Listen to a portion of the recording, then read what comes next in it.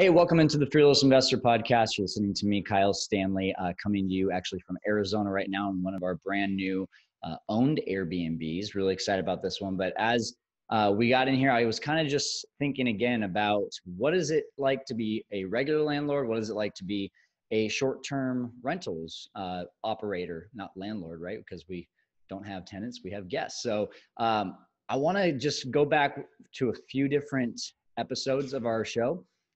Talking to a few different people that really are discussing why short-term rentals are so powerful versus doing long-term rentals. So this is a little bit of a mashup video of just this topic of why short-term over long-term, and I hope you enjoy.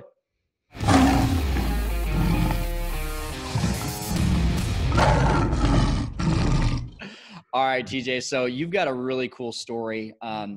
Let's just start from the beginning. You weren't even born in the U.S. You came to the U.S. Take us back to before you even got started in your professional career. Yeah, man. For me, born in Nigeria. Nigeria's home. I came here when I was 8 years old, and with my 4 siblings. My mom raised us. She's amazing as she sounds. Yes. And I was the first in my family to go to school, go to college, and graduate, and that wasn't necessarily easy. I kind of had to work my way through school, but for me, I've always had that entrepreneurship bug, but I never actually realized it because while I was in college, again, I had to kind of pay my own way through school. I worked at Foot Action selling shoes. And so, but what I also did was I realized that they would have these crazy sales on apparel, right? Like Jordan and Nike apparel, especially like Jordan shorts. Back then, like the Jordan shorts were in like everything. So they would have like this crazy deal, 60% off. Then I'll tack on my additional employee discount, which is like 35% off. I'll be buying these shorts for like $5, right? They retail for $60. So I would get as much. I would just clean the entire store. I would get as much as I could, and I would just walk into dorm rooms on campus. And I went to University of Houston, go Cougs, baby. I went to University of Houston, so I would walk into the dorm rooms with just 2 big bags, and I would just be selling the Jordan shorts, and I was selling for $25, but I bought them for $5. They retail for $60. I'll sell them for $25, and so I did that. Awesome. I did that at like probably 3 or 4 times a month, right? And I would clean up. You were wholesaling without even knowing what wholesaling was. I didn't even realize I was wholesaling. So me coming graduated, right? I graduated, read Rich Dad, Poor Dad, right? One of my frat brothers said, hey, you should read this book. You kind of like this. It seems like you like the entrepreneurship thing. You're such a hustler because he's been knowing me throughout my college career. And so I read this book and I said, well, I want to own some assets. So I got into buy and hold real estate investing because I wanted to own real estate. So I got into a local real estate group that had that same focus within their strategy, which is buy and hold. And I got locked in with them. And so then I started buying and holding real estate on the side, right? I graduated working for an oil and gas company, which was great. I didn't hate my job. It just required a lot of my time. I was traveling quite a bit. I was out of town all the time. About 65% of the year, I was working offshore, working on the rigs, working as a subsea installations engineer. But when I got home, whenever I was home on my free time, I would always focus on real estate. Okay. And so I would buy properties on the side. And so then I got educated on how to wholesale. So when I started getting educated out of wholesale, I said, oh, I've been doing this. I've been doing this. So you already knew the concept. Exactly. That's awesome. So that's how I really got my wits about me within the real estate space. And I still love doing buy and hold. I got really good at doing the BRRRR strategy where we are buying these properties distressed, ugly, making them beautiful and pretty, and then we're refinancing, pulling our cash back out, and we're doing it all over again. Then once the market kind of shifted within the oil and gas space, came 2016. Man. So when the price of oil is $100, everybody's happy. Everybody's eating. Yeah. As a consumer, the price of gas is a little high, but that's when the economy is good to the oil and gas space. So when it dropped, they pretty much didn't have any more projects for me. When I got done with serving my portfolio, which was the ExxonMobil portfolio, they tried to move me around to a different role. So it was just like, you know what? I went ahead and just took the severance package. And because the position they wanted me to be in would have required half my salary, but more time in the office. So I was like, yeah, I'm just going to go ahead and bet on myself. At the time, I had about 5 rental properties. My goal was to get 10 rentals before I left my full-time job. So it was cut short. But I still decided to bet on myself.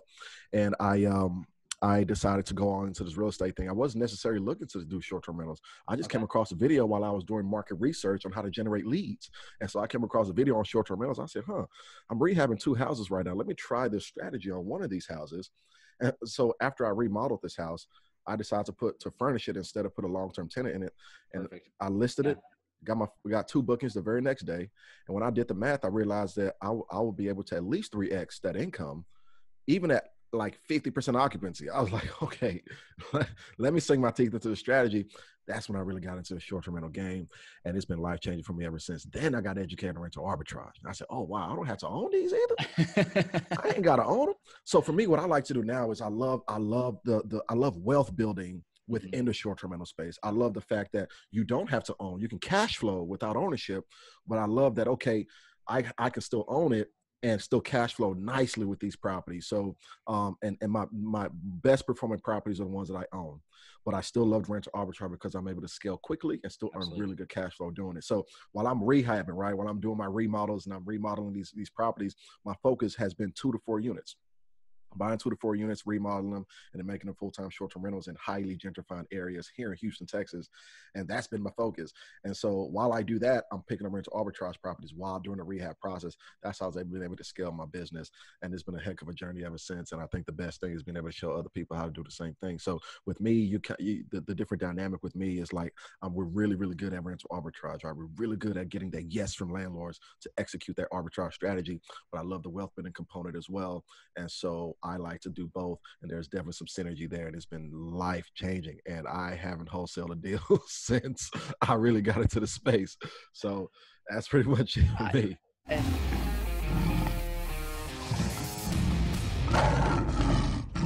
You have a great story, just dominated in your space, and I'm really interested to talk about what you're doing now and the exit that you took from your properties and your business, because I think that's going to be really special for our guests to hear today, or our guests. Look at that. I'm in Airbnb mode. Our listeners to listen to today. But Julie, kind of take us back to when did you get started? What were you doing before you got into the short-term rental space? Yeah, sure. And it just, it's not that long ago. It's 2016, November 2016. So not even 5 years ago has my life completely changed. It's done a full 360. So prior to November 2016, I had done a variety of jobs. First job ever was feeding crocodiles in the wild. If anyone's seen Crocodile Dundee, that was based on my dad. That's amazing. So yes, I've still got all 10 fingers.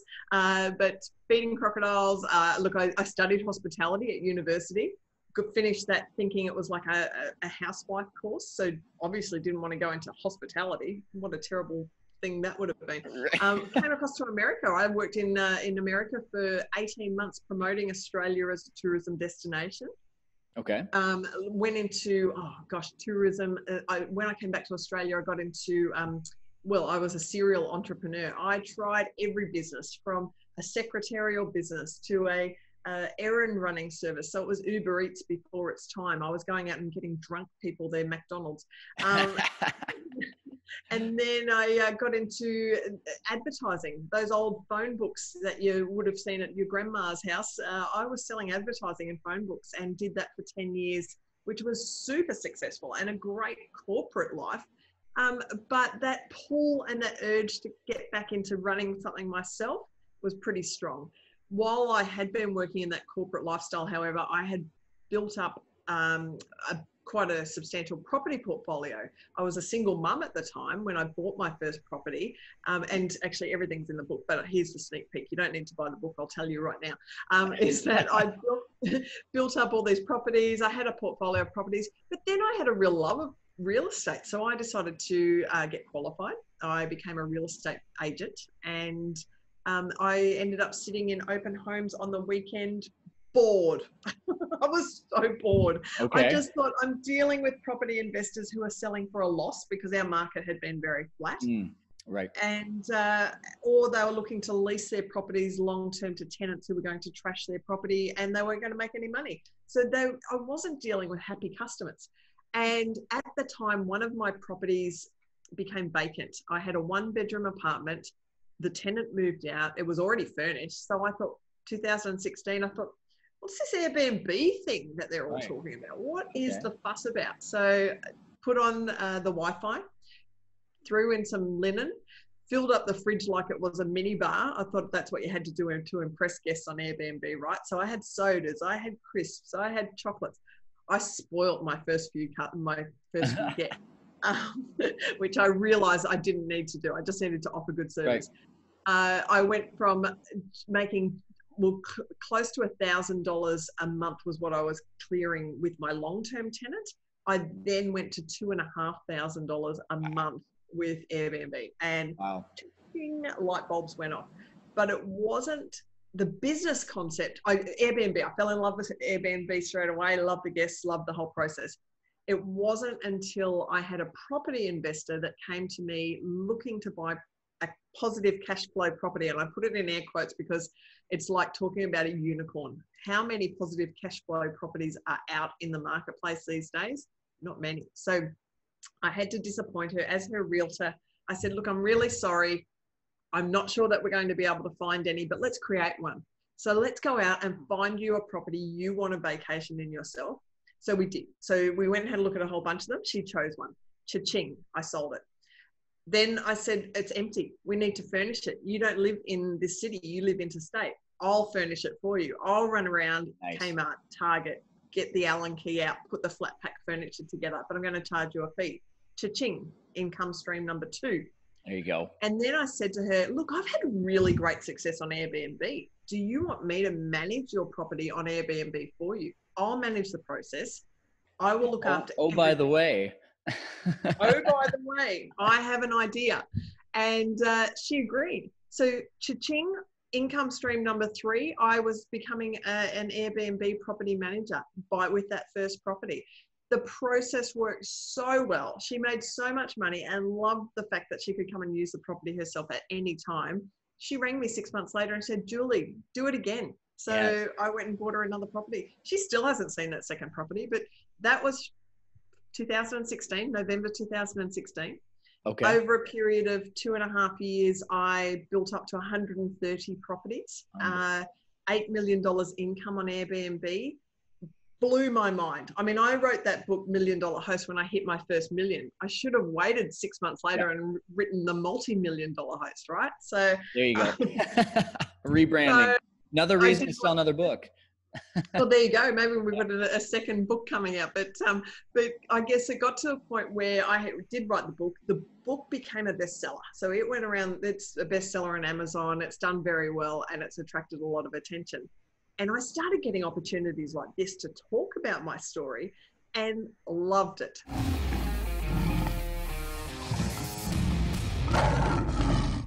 We had a conversation when we were in Arizona, and I could just see like how excited you were about Airbnb. And I see you posting a lot more on your Instagram now about Airbnb. And you have the Airbnb bug is what I call it.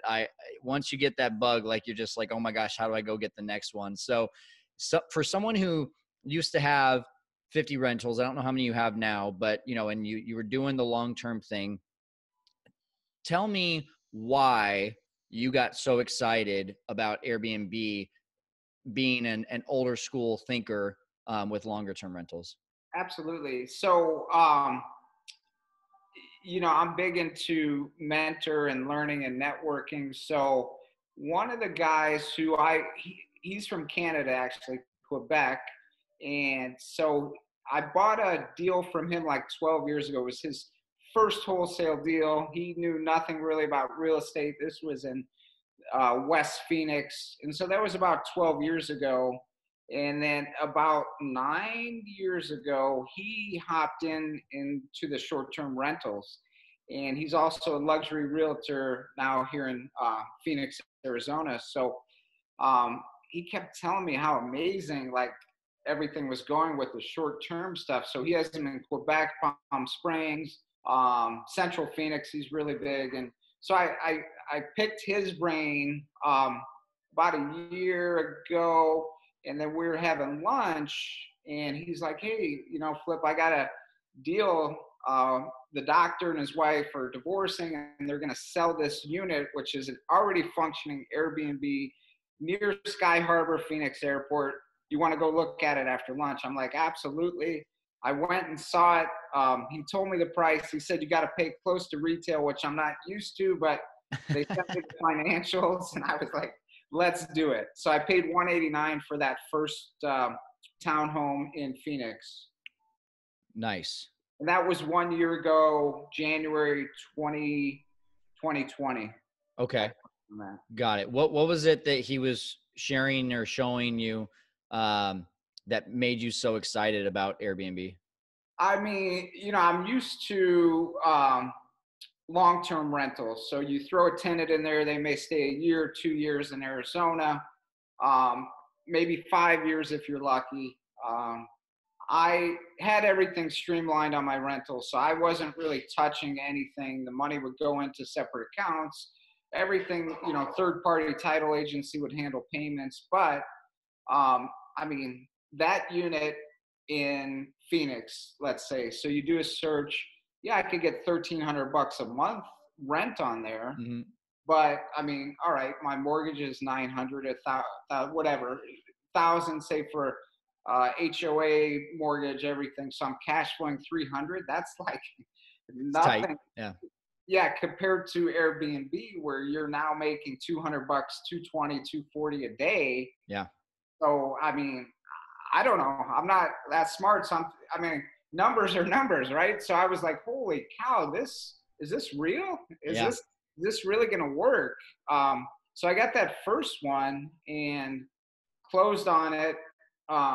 And like a week later, like I mentioned to you, we had our first guest, and I'm like, man, that's pretty sweet, because it was already set up by Airbnb. All I did was buy a new couch, and it was ready to roll.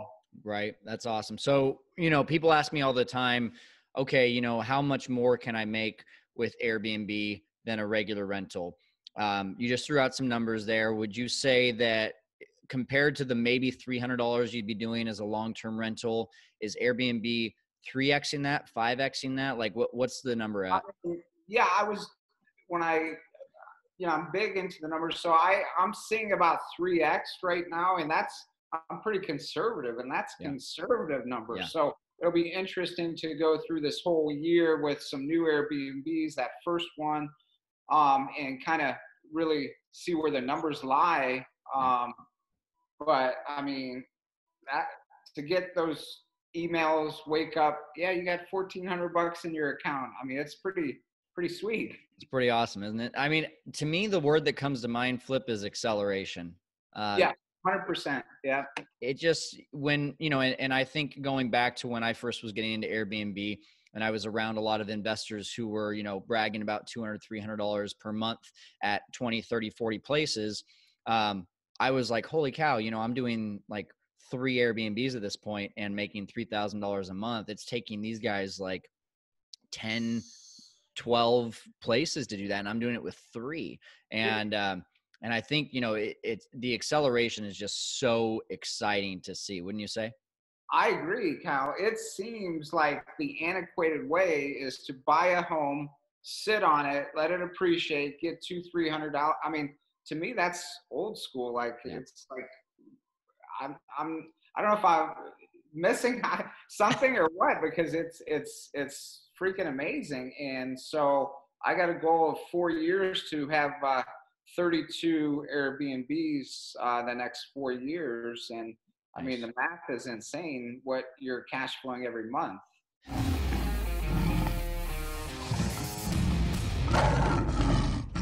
One difference, and what I love about this business, is that there's a lot of different ways to skin the cat. The way in which I teach is get into arbitrage, and then eventually that builds your resume to be able to get to co-hosting.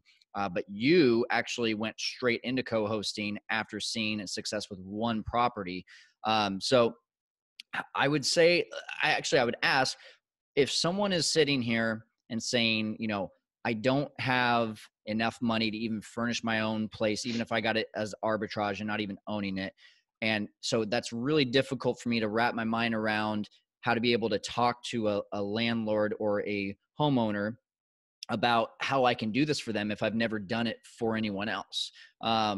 What advice would you give that person? So what I tell people is, first off, start with family and friends, because people do business with people that they know, like, and trust. Okay. So start with them first. first off, you got to get educated. Nobody's just going to give you a property just because you present them an idea. They have to feel comfortable that you know what you're actually talking about.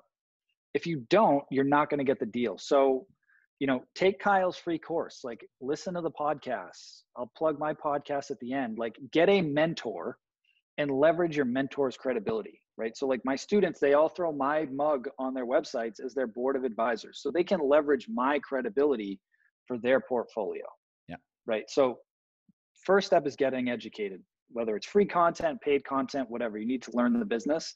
Then start with your inner circle first, and then do the cold outreach. Yeah.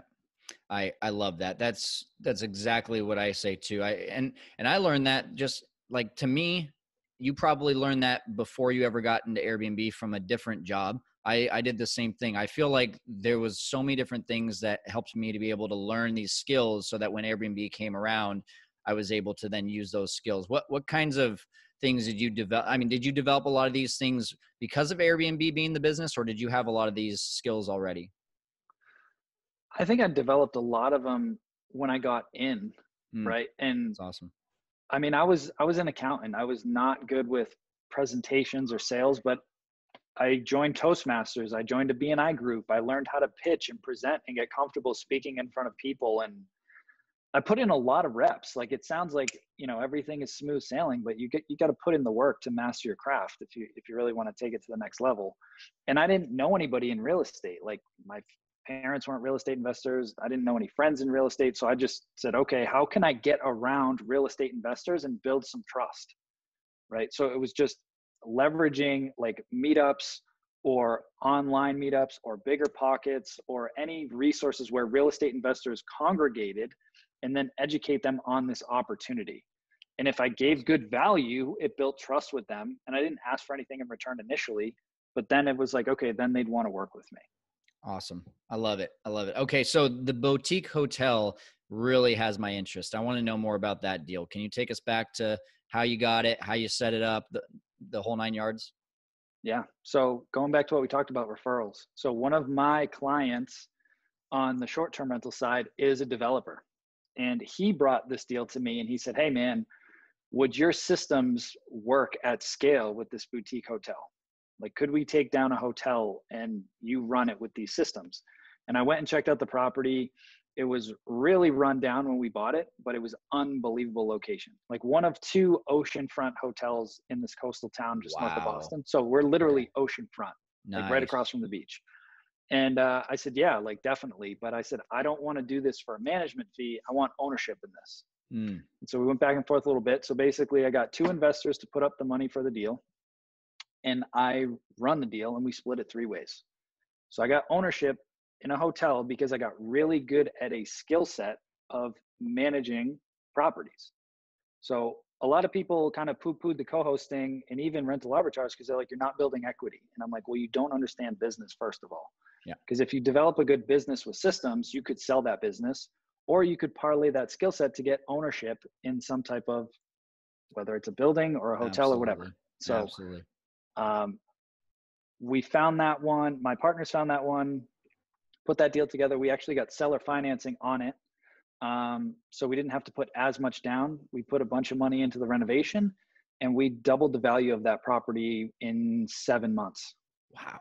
By implementing these systems. So there's no front desk. It's all contactless, just like the short-term rentals.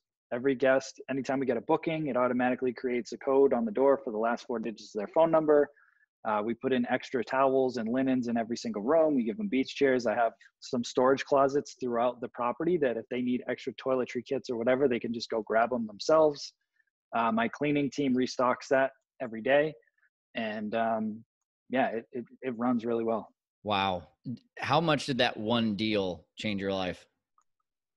Oh, I mean, it was a game changer. I mean, yeah. I put in my notice when I knew that we were getting that deal, because I knew I wasn't going to be able to continue doing my full-time job and learn how to take on a hotel. Right. So that was kind of the jumping point for me, where I was still balancing it. Cause as you know, if you have the right systems, this thing can, kind of go along at a couple hours a week, a few hours a week max, like with the right system. So I was still working a full-time job. And then when we got this, I'm like, all right, this is the jump point. This is the big opportunity. And I left.